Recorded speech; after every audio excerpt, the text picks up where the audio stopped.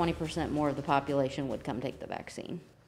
Concerns rising tonight on where things stand with vaccines in the tri-states and how many more people will decide to get the shot. Good evening, I'm Dylan Austin. And I'm Mackenzie Henderson. As vaccination efforts continue in Northeast Missouri, health officials in some rural areas say interest in signing up for the vaccine has slowed. WGEM's Frank Healy has been following this story. He is live in Edina, Missouri tonight with what health officials are looking to do next about this. Frank?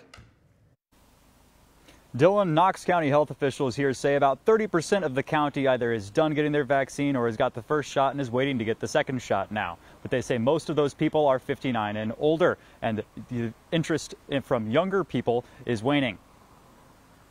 With regard to vaccine right now, we are not expecting shipments because we simply don't have a waiting list.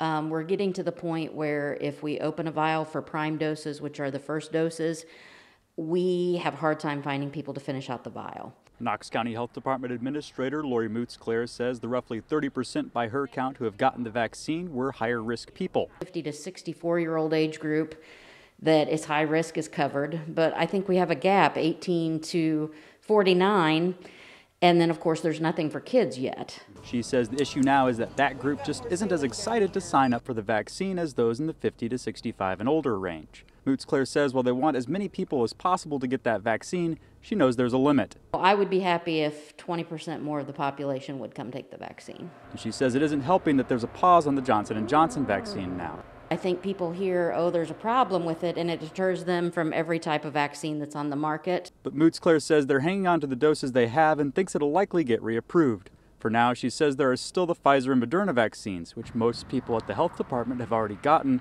with little to no issues. We're just hoping that people will wait, watch. We're going to keep telling our story and, hope that we just see some more people pick it up when they have the option.